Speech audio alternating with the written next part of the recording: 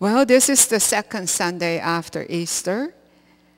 We know that Easter is the most significant and powerful season of the Christian calendar, and we love celebrating Easter. Many Christians who don't come to church regularly come to church on Easter Sunday. So what is so significant about Easter? Do you see any change in your own lives after Easter? Well, actually, that was a question that I asked myself. What I'm trying not to do is taking Easter as if it is a routine event of the church calendar, something that comes and goes. And today's text in Acts is about those people who did not take Easter as a routine event in their lives. Do you remember the story of the disciples 2 weeks ago? They were a bunch of fearful cowards. When they saw their teacher being arrested, persecuted, and finally nailed to the cross, they did not have power to do anything. Peter even denied Jesus, and the disciples all ran away. But in today's text, in Acts, look at what happened to the disciples. It's a witness to the transformation of the disciples after Easter. These disciples were arrested for preaching about Jesus. They were put in prison. They were flogged, and their lives were all threatened, just like Jesus. But none of them ran away. Actually, they became so bold that the authorities who arrested them were the fearful people. They were afraid that the crowd may turn against them. When the disciples were released after being flogged, the text today says, they rejoiced that they were considered worthy to suffer dishonor for the sake of Jesus' name. Can you picture that kind of courage in yourself? Well, these disciples were unstoppable. No power on earth could stop them from sharing the good news of Jesus. I believe this is what life after Easter should look like. Becoming bold, becoming free to share our faith, our trust, and our loving God by doing the Jesus way. In the past week, as I watched the news, I was really troubled. I was desperate to experience this power of Easter as the world around us was engulfed in the threats of war. People were in fear, and we were seeing signs of destruction. I got phone calls, and email from friends and family in USA, and I'm sure many of you have also received those calls. And they were asking, are you all okay there in Korea? We had people canceling out from our summer program of peace seminar, those of them who are coming from USA. When I watched all the weapons of destruction on display shown on TV, and when government leaders on all sides telling us that we will be protected well by those weapons, I had to wonder about what peace and power really means. The world leaders were showing them off as symbol of power and of peace. Don't you think that we human beings sometimes are crazy to use these weapons as a means to peace? I felt that someone, somewhere, has to break this cycle of using military power as a means to peace. And I believe that someone should be one who knows the power of resurrection, the power of Easter. God sent Jesus as the Prince of Peace, and God raised Jesus from death so that we all should choose life over death. Those weapons are not signs of peace to me. To me, God is God of life. Every Easter, I'm reminded of a gift, an Easter gift a friend of mine gave me when I was ministering a church in USA. This friend gave me a small plastic container that was about this big, but it was clear plastic. And that plastic had dark dirt in it. I could not see what's inside. But what's inside is similar to what you see on the screen. She told me that there is a small caterpillar, and the dark stuff in there is ground leaves. She says that it will become a butterfly in a few weeks, and I get to watch it grow. Well, I was not very impressed with that gift because I do not like worms. So I brought it home and just put it on my bookshelf, and I totally forgot about it. About a week later, I happened to notice that bottle, and I remembered the gift. So I looked inside. Well, I did not see the caterpillar. It was all dried up, and the caterpillar was dead. So I threw it away in the trash. So later that day, I called up the friend and I said, you know, I'm very sorry. The gift that you gave me, I killed it. So I threw it away.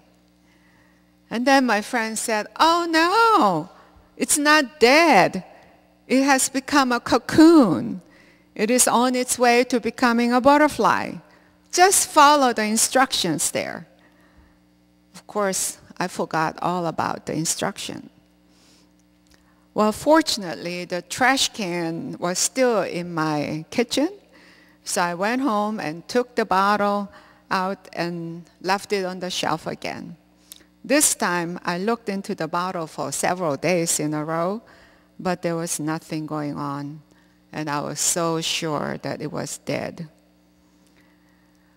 The instruction says that about after 2 weeks, I should put it in a big bottle and put some sugar water in it so that when the butterfly comes out of the cocoon, it can feed on it.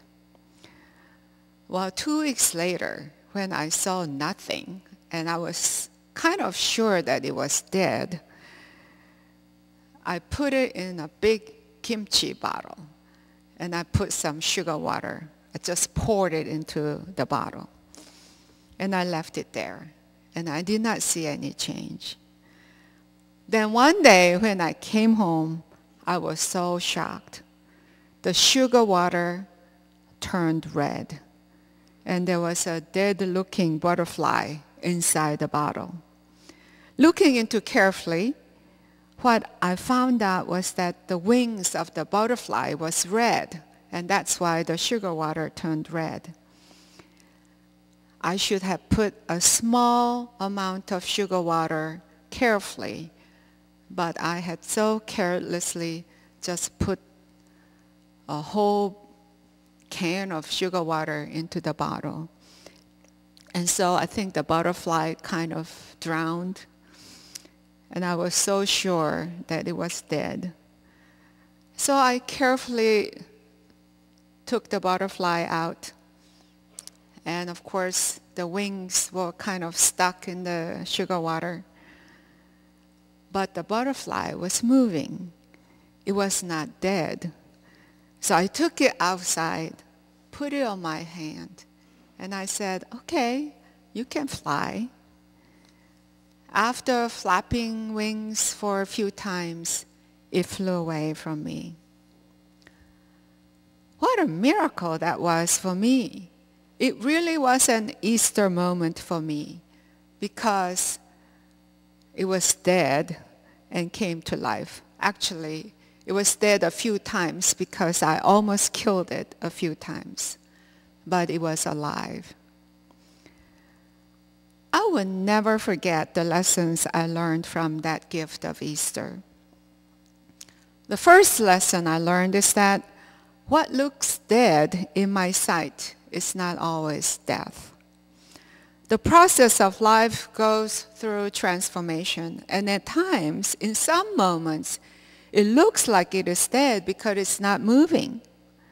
But inside that cocoon, there is an incredible process of making the parts of the butterfly, including the beautiful colors of its wings. Never ignore those moments that looks like dead moments, for it is a way to life. Now I can see why Jesus never gave up on his disciples who denied him, who left him, who ignored him and ran away from him. It was because of those moments of so-called failure and of fear that they were able to be transformed from fear to courage at Easter. Even in our own lives, we dread being in that state of not moving, when we are sick, when we fail in something, or when we are lonely. We sometimes even feel that we are useless. We do not know what to do next, and we get stuck there. We try to get out of it, but we dig deeper and deeper into our own hole. But I want to see those moments as cocoon moments. It looks like we are not going anywhere, yet it is a very important stage for the next step, for building up the wings to fly.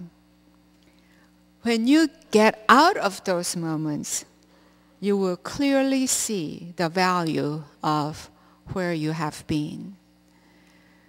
Those moments are the ones worth sharing as the source of power in our lives. And that leads us to the second lesson I learned. Be fully present in every moment in life. There's the egg stage, the larva stage, the cocoon stage, and the butterfly stage. And each stage has its role in building up character of who we are to become. God does not waste life for nothing. God is not going to waste our own lives. We are the ones giving up on ourselves. And when we give up on ourselves, even for a moment, ultimately we are giving up on God. I learned through my own experience how impatient I am. I like things to happen in my own time. I'm so oblivious to the life-building process around me. The caterpillar had its timeline, the cocoon had its own timeline, and the butterfly had its own timeline. If we were fully present to the season of Lent, the season of suffering, the season of agony, the season of loneliness, of betrayal, and desperate longing for God's presence in our lives, as Jesus did, we will fully know the power of resurrection. You know, without death, there is no resurrection. Without letting go, there is no new life. It's just the way it is, and there is no other way around it. And that's why each moment in life, wherever you are right now, it is precious time in life. It is because of today that we are going to have tomorrow.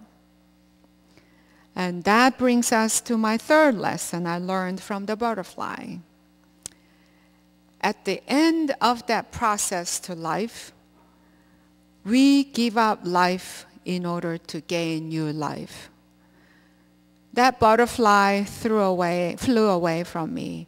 I learned later that as soon as the butterfly flies away from coming out of the cocoon, it flies away to find a mate, and it starts to give birth to the eggs. They have very short lifespan, and so they do what they're born to do. I do not own the butterfly. It has a life of its own. If I kept the butterfly, it would not be able to give new life. Life after Easter is to give away our lives so that we will give birth to new life. All life comes because someone gave life to it. Babies, puppies, plants, all of it. It is very precious, and that new life came from someone who gave life to it. Well, you see my butterfly on my stole today. When I talked about nurturing this butterfly in my church that I was serving at that time, I think the parishioners were very happy that the minister finally is growing up a little bit. So when I left that church, they made this for me. So I treasure this, remembering almost having killed the butterfly because I was doing it my way.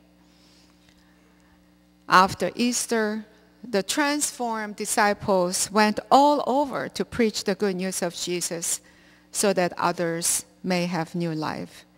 And in turn, by doing that, they received new life every day. A life of boldness, life of courage, life of hope, life of power, and life of freedom to spread the gospel. The communion that we take every Sunday at the Lord's table is a reminder of that power of new life. It is the living presence of Jesus coming into our own lives. Now the second week of Easter is going to be third week of Easter, and on and on. The world around us is in desperate need for new life. The world around us, North Korea, South Korea, USA, Japan, China, the governments, the military leaders will not be preaching about Jesus as the Prince of Peace. That's our job, the resurrection people of the church. Please join that group that the disciples of Jesus had created through the church. We have more powerful weapon than what the world shows us, the weapon of love and peace from God. In preparing this sermon, I made a new commitment this week. Yes, I will preach peace at all times, in all places. And this peace should start in me and with me. So I invite you, my brothers and sisters, that as Easter people, you will take on being the ambassadors of peace in your own lives, because Jesus came to your life as the Prince of Peace. And through that, you will receive the gift of new life every day. And may our lives together contribute to peacemaking in our world. Amen.